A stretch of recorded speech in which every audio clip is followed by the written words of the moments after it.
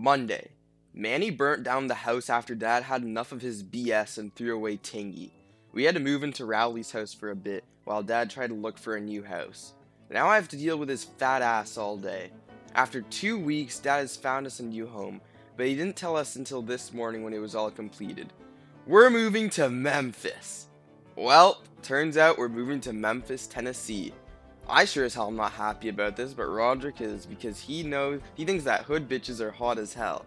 I know for a fact I'm gonna get my ass shot by some gang or something. Hopefully this won't be the worst time I ever had. Tuesday.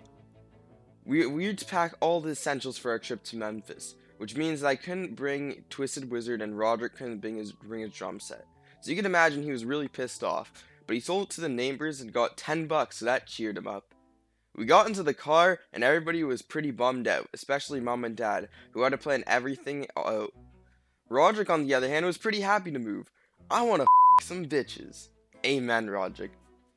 1 week later. I haven't had time to write in this because of the moving, but now we are pretty much done with it. Roderick has already found himself a girlfriend, and I have in fact found myself a homie, which is good because it raises my respect. Sup, cuz? His name is Jamal. He's cool as hell, and he's an OG Crip from the hood. Me and him have a lot of the same interests as well, and we both mutually gain from each other since he's a Crip and I got my family protection. I went over to his crib today, and he in the trenches. For dinner, we had a sliced Little Caesar pizza and Dasani water, so he kind of broke, but I saw the knock on his dresser, so I know he doesn't around. Oh, I guess that means Glock. He said, I don't know. I'm not in the hood, so I don't know. Friday. Me and Jamal were chilling at the function when the plug named Sneaky Jim rolled up and said I would be a good Crip. They took me into Jamal's shitty ass room and handed me a paper.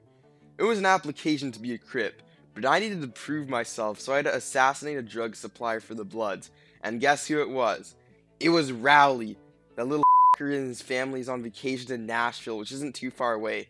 So I hopped in Roderick's whip and went to his vacation house. Hands up, mother. Rowley, yeah, it's over for Rowley. He got the Supreme on, he got the blood bandana. That's hype. Saturday, I wasted that motherfucker Rowley, and now I'm a proper Crip, and Jamal and Sneaky Jim want me to go on a drug run, all the way out in St. Louis apparently. I got a 20% cut from it, which means I get the new Twisted Wizard game, which means I'm pretty much on that grind now. We arrived at this really sketchy area, but we had 3 guys and 3 guns, so we knew we were covered. We gave the guy the product and Sneaky Jim wanted to count it inside the building. So he went inside and something crazy happened. Pop, pop. Sneaky Jim shot Jamal. What the hell?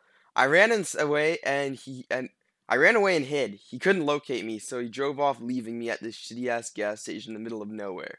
Some dumbass left their car unlocked, so I stole that shit and decided to go to the nearest hotel to try and book a room. Because now he's probably on the hunt for me. Luckily, in case he does locate me, I have the strap, so we good.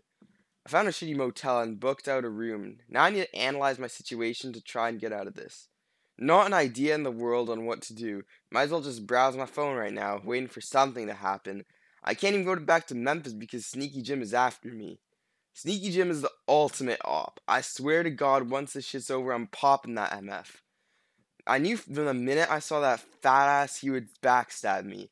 All to tell me it's not sketchy as hell that he's always in that same pose. The next day. Well, after chilling a while in my room, I decided to go to sleep, and I just woke up. Guess who I got a text from? Hey Greg, I'm in town. Do you want to maybe hook up? Hell yeah, be there in an hour or 2.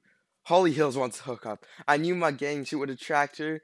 Best part is, where she's staying, it's only about an hour away soon. I'ma clap that. I honestly couldn't give 2 shits about Sneaky Jim I'm getting the girl of my life, and honestly, if it's a trap, it's worth it. Well, I'm on the way to where she's staying, and I swear it's gonna be crazy like Jay-Z. I'm shaking. I'm so excited, bro. Well, I pulled up to her place, and now I'm gonna go quiet for a bit. I write down everything that happens when I'm done. Well, I'm back, about 2 weeks later in the state prison, and let me tell you, I wasn't expecting this shit.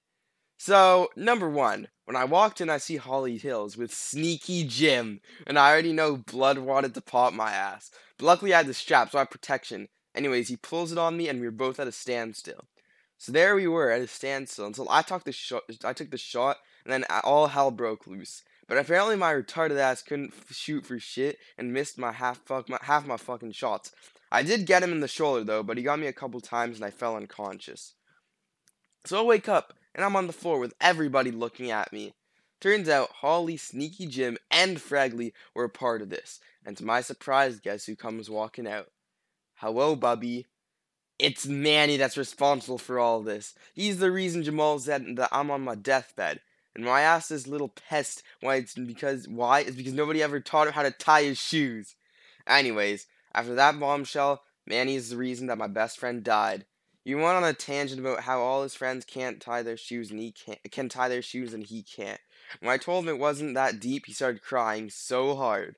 The police arrived and everyone except Fregley got arrested. And Manny is my cellmate, so I flushed him down the toilet. And that's the end. That was actually, I liked that fanfiction a lot. See, I'm not about that life, so I'm not going to comment on this actually, but yeah, that was really cool. Anyway, make sure to like and subscribe.